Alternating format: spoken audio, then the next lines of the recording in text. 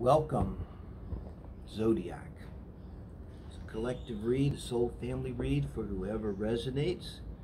Just looking for the others. If you know Terence Mckenna the Bard, if you don't, YouTube Terence Mckenna the Bard. Yeah, super cool. Wrote The Food of the Gods, most notably for me. It's kind of a book that changed my life. There's something about that just hit me. Well, I look back at the transits when I became an astrologer, when I finally studied transits, just studied myself. I always recommend that as the best way. And sure enough, it's prominent. So, I think I was thinking what's going on for me lately is just physically, I get hammered. It's silly. I mean, it's like one thing after another. It's thank God, you know, nothing serious.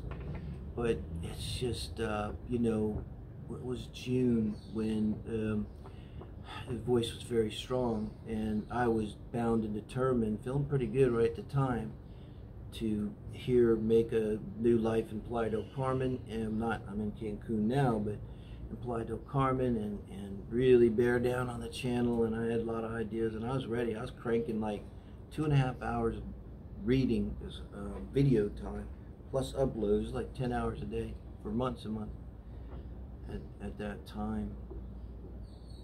And the voice in me simply said very clearly, you are shut down for your own good. Do not resist. And I just smiled when I heard that, because I know now, I know to listen. It never says anything bad, never anything negative, most loving and mindful and healing and wise love I've ever experienced. It's this voice that I hear, I call it a voice, just my mind. You don't hear the auditory hallucinations without large doses of psilocybin mushrooms, which I'm not against, you know, or for. You know, it's just a plant that grows naturally in the ground. You know? Why would anyone have a particular opinion about anything after that? So, what I'm thinking I'm going to look at first, just pull the 4 cards, because I don't know, it's big energies, guys. Everything's getting ready to go into Scorpio now, telling you the world stage. I think you're seeing it. You know, I just saw where possibly now there's confirmation of dark matter, so it means Einstein's theory of relativity could be wrong, completely wrong. So, oops, you know, we don't really understand reality well. I mean, is that really a big shocker? You know? Guess maybe we can go faster than the speed of light. I don't know. Einstein doesn't know. He's way smarter than me. So, but things are changing, man. Things are popping, and I always look at personal psychology, personal parts of the chart. I really don't care that much. Transit to transit in general. I'll leave that to the Aquarians. For me, it's my 3rd house now. I've got T-square Venus in my 3rd, T-square with Uranus opposition and square Saturn, and it's big. The next one's going to hit me on Saturn. Yeah. When Saturn and Uranus square, it'll be within orb of my natal Venus and a T-square. So it's been that kind of year. So I really want to shake these up and see if I can find the Sun card here. There you go. So we have the Sun card, and it's next to the Empress, and it's after the 8 of Swords, and shit, I'll just make this the whole reading. There's plenty here. I'm going to clarify. Thank you, Spirit. In the name of light and love, so serves the highest good only. Giving me clear messages here today, whatever it is you want us to hear. For me, I'm asking because I think it's my soul family. Maybe some of you, you want to understand Mars. Maybe it's been hard physically. I'm going to tell you how I feel. It's conflicted, because I know on the one hand, everything in me knows spiritual. I have to just accept. That's if there's any battle left, it's to just accept and acquiesce. But on the other hand, here's how I relate to this 8 of Swords. I've got this Mars energy going around strong, And you know, it's very interesting that the sun is here. I woke up thinking of this, and when I put the sun, I said I got to do the sun reading. This is what I'm doing now. Really wake up thinking of something strong, just pull it out of the deck, see what's around it. There's a story for me, and I hope something for you. But I just keep having a feeling it's a theme for me too. But I woke up thinking about it, that Mars is strong right now. I know Mars is not the sun, but Mars has got that sun energy, and Mars is full of strength right now. And it's getting ready to enter Scorpio, and there's going to be major energy going on as we go into Sun and Scorpio.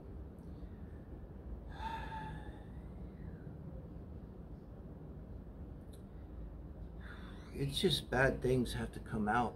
It's detoxification comes to mind physically.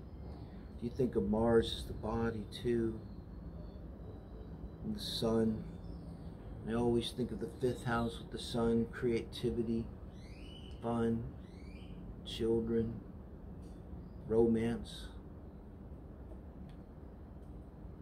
full summer, Leo. This is the high cotton in the northern hemisphere, when everything is growing, everything is alive, the world is alive. You know, the summer, fish are jumping, the cotton is high. This is the summer energy. It's like I feel it's almost rejecting it. It's like, no, I ain't got time for that. You know why I don't got time for that?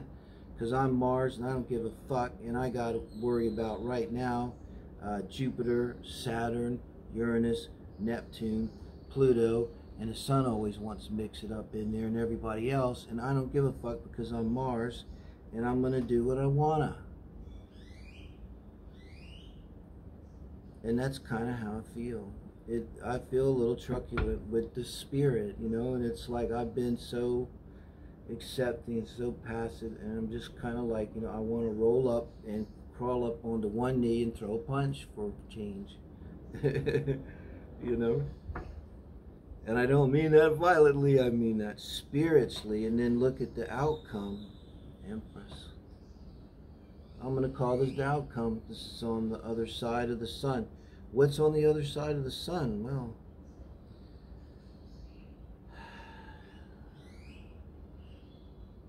you get the world, and you get the Empress.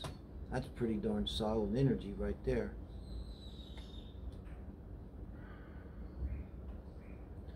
I think I'm doing the right thing for me. I guess that's what I want to say. And, you know, I make a joke about it, but it's not really a joke. You know, I was, honestly, it was years ago, I was in a very kind of hippie commune type of place that was cool. And I was laying on my back, kind of tripping, and I had my eyes closed, and I could see the sun on the other side of my lips. And I was having a talk with the sun. And I said, you know, you think you're so strong, son. I said, in a few billion years, you're going to burn up. This whole galaxy, everything will be gone. I said, I'm an eternal thing, son. Let me explain how this works. I was never born, never die. And I said, so who's the bitch here and who's the boss here? I think you got this backwards. I said, son, honest to God, you're my bitch. Do you understand me? And I didn't even realize it, but I'm laying there saying this out loud. And my friend is standing over me laughing, going, Jesus Christ, David. You're actually bullying the sun. You're worse than my husband. She walks away. But you got, I don't know, man. I don't want to be pushed around by the planets all the time. And Mars feels like right now it's the only one to stand the fuck up against all of this backwards energy. And I'm just saying enough, you know, enough. It's like in the Matrix when he just goes and the bullets just drop. It's like enough, enough. The drama, the this, the that, the stress, and the, I get it all. I'm an astrologer, I get it all. I can feel I'm in a T-square. Uranus, remember Venus, square, Saturn. Okay, my Venus on Neptune to boot. Neptune kind of square my sun in the process of that. You know how that goes. Yeah, so I'm just tired of it. And you know what? I'm a grown-up. I understand how I work very well. I spent my life figuring that out. Just gotta make sure it's not like a snake or something. You never know how to juggle. You know, I think I feel like I'm ready to take full responsibility and be the Empress, you know. And I'll tell you, this is another person in the tarot, the most powerful feminine energy in the tarot. It's just divine feminine Emperor energy. You could say Tauran energy. This is Taurus exalted, Venus exalted in Taurus. This is heaven on earth energy, you know, with the Empress. And it's a hell of a way to go. Hell of a way to go from the Eight of Swords to the Empress. And let me tell you this, end up with Two of Cups on the bottom of the deck. Now you tell me, what the hell is that?